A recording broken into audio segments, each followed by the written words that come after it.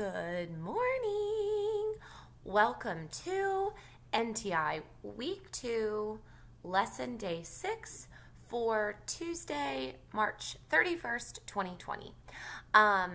This is the lesson that you're going to want to listen to after you read Chapter 5, which I'll make note of in the comments too. But I want to make sure that you read it on your own first so we can talk about it. And if you're like, what's Miss Guthrie doing? Maybe sitting on my lap. And she's sleeping. When I said good morning, she looked up at me like, are you serious? Is that really how you greet your students? They're probably so annoyed. She literally, if dogs could roll their eyes, she just rolled her eyes at me. So anyway, hope you had a wonderful Monday. Today, what we'll be looking at, again, you want to have read chapters 4 and 5 before you watch this video. We're going to spotlight, I'll make sure I clarify anything from chapter 4 you might still want to know. And then I'm going to do a close reading of an important part of chapter 5. Let's see here, what else?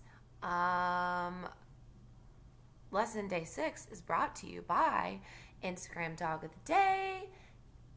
You will find her at Nessie McNubbs. That is NESSIE_MCNUBBS.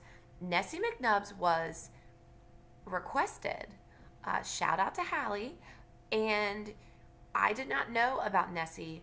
I am obsessed with her. Nessie is a little Chihuahua baby angel who doesn't have front legs, but she has a best friend and she has a wonderful life. And look at her hanging out in the grass, standing up like a little person. Look at her, that sweet angel.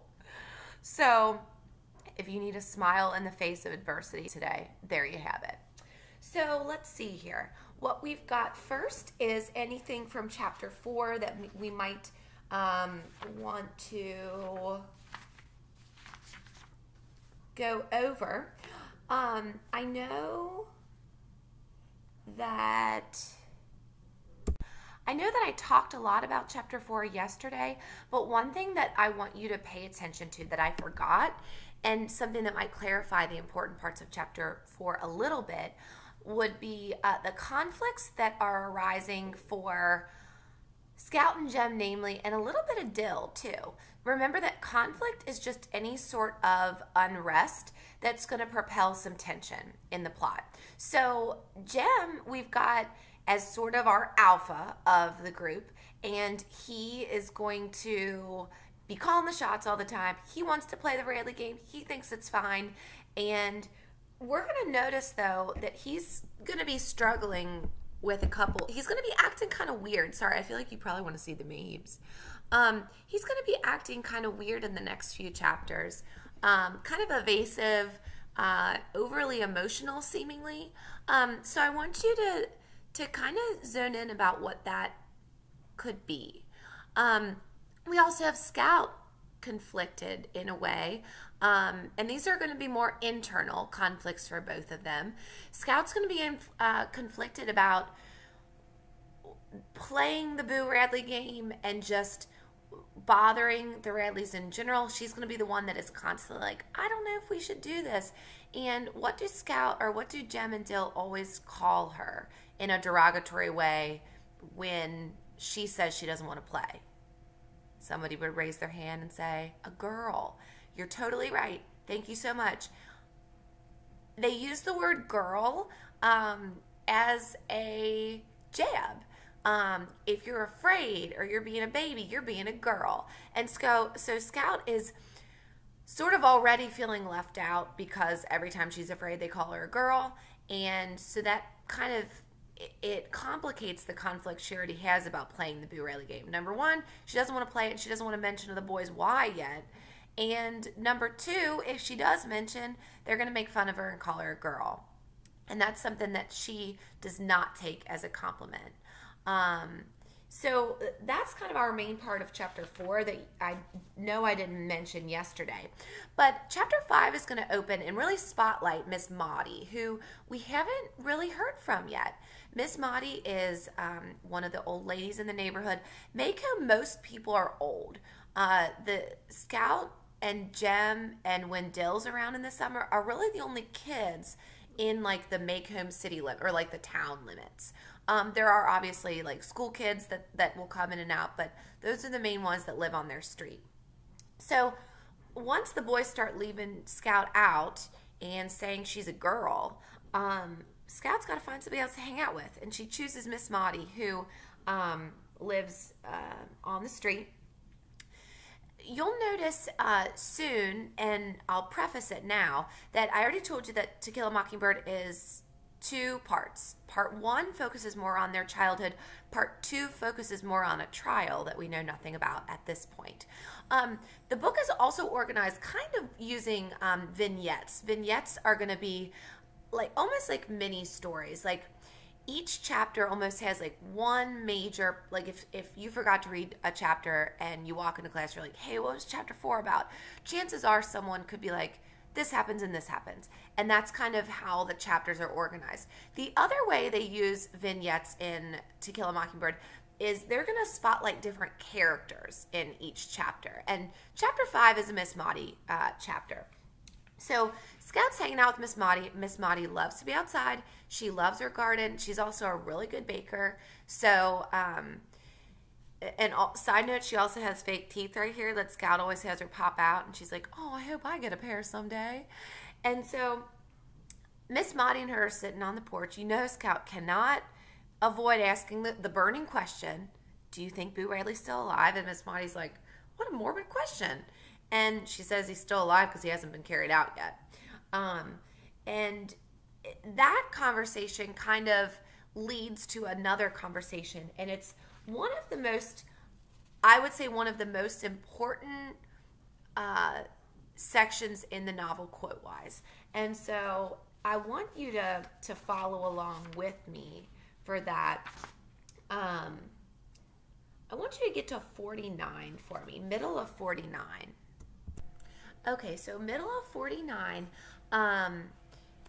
Actually, I'm sorry. Let's, hold on. Yeah, middle of 49.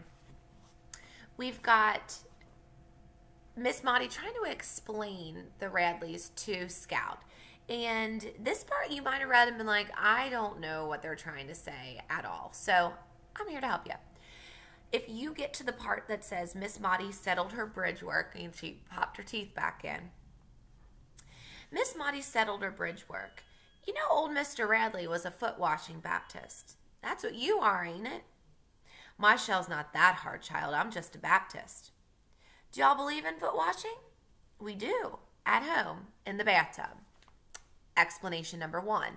As you guys are probably, I know that everybody kind of has a different experience with religion, but what we want to think about is that in almost every religion, there are different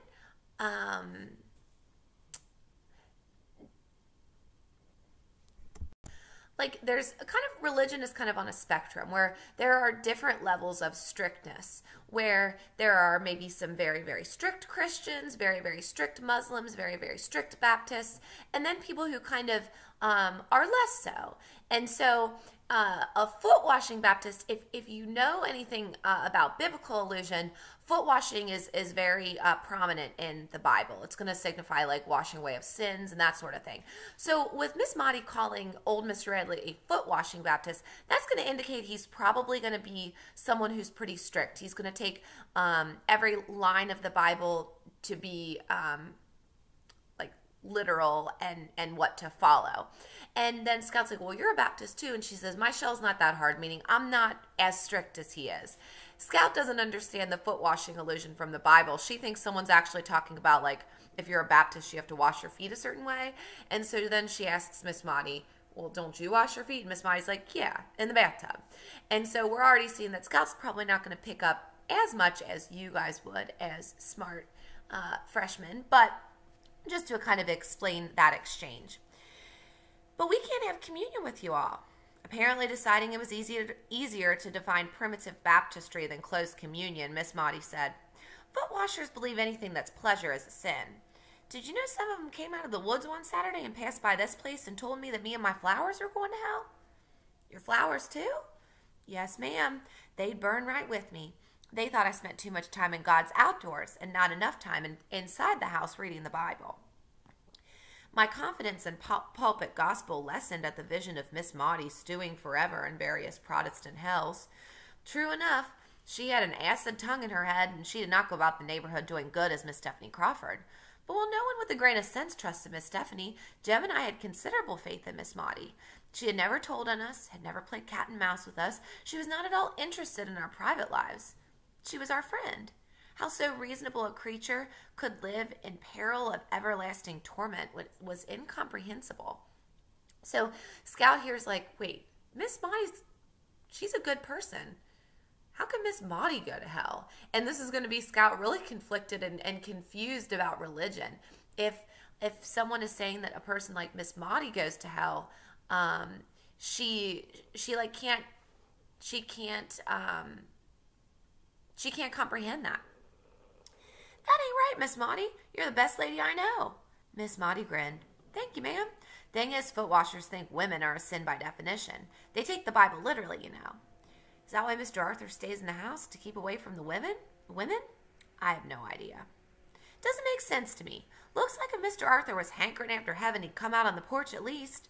Atticus said, God's loving folks like you love yourself. Miss Maudie stopped rocking and her voice hardened. You're too young to understand it, she said. But sometimes the Bible in the hand of one man is worse than a whiskey bottle in the hand of, your father. I was shocked. Atticus doesn't drink whiskey, I said. He never drank a drop in his life. No, he did. He said he drank some one time and didn't like it. Miss Maudie laughed. Wasn't talking about your father, she said. What I meant was, if Atticus Finch drank until he was drunk, he wouldn't be as hard as some men who are at their best. There are just some kind of men who are so busy worrying about the next world, they've never learned to live in this one. And you can look down the street and see the results. Okay, and this is a part that I'm also like super sad we're not in class for, because we always have an awesome conversation about these lines. And so I'm going to kind of try to walk you through what I would have done, and then maybe I'll do more of the talking than you guys would usually. So we've got this analogy of the Bible in the hand of one person is as dangerous as a whiskey bottle in the hand of the other. So we want to start with a whiskey bottle, or just like liquor in general. Liquor, when you're legally 21 and, you know, it's well, I guess I'm repetitive to say it's legal for you to drink it. You'll see it at parties. You'll see it. I mean, there's a reason it's called happy hour. People, a lot of times during like celebrations or when people are having fun, alcohol is present. And so it's something that people use for recreation when used safely. Now, the next thing I would ask is, but when can alcohol become a problem? And all of you smart people would raise your hand and say, addiction, doing something that you normally wouldn't, making a regretful choice, putting yourself in danger, getting behind a car, hurting someone, or hurting yourself. And I would say, yes, yes, yes, all of those things. And I would say, okay, let's look at the Bible. Okay, a lot of people use the Bible for when they need to seek comfort or direction in their life or spiritual assistance. The Bible is something that people use for good. Now, then I would ask, when can the Bible be used for bad? And this one, I'd have to like tie myself on the clock because I'd want to jump in quicker than I should. And so I'm going to have you guys think about that for a minute. And so hopefully you were able to maybe come up with the fact that like while the Bible or any other religious text is rooted in love, that the Bible has also been used to perpetuate hate. I'm sure all of you have probably seen those signs of people like about like God saying you're going to hell. What is the Westboro Baptist Church. They're the ones who have like God hates insert group that this church has deemed hateable.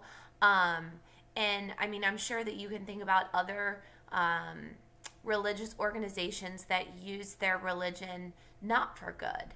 I mean, one other example is that the Bible was used in the 1800s to justify why slavery was okay.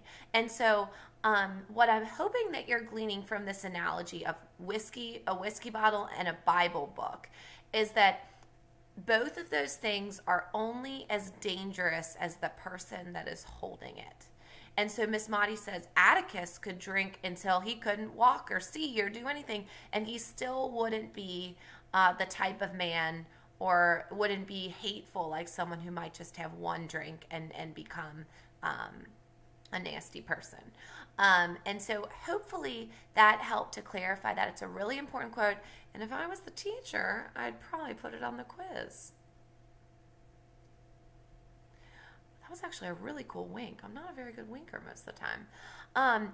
Anyway, if you can let me know if I didn't explain that well enough, I would be happy to chat with you in the comments.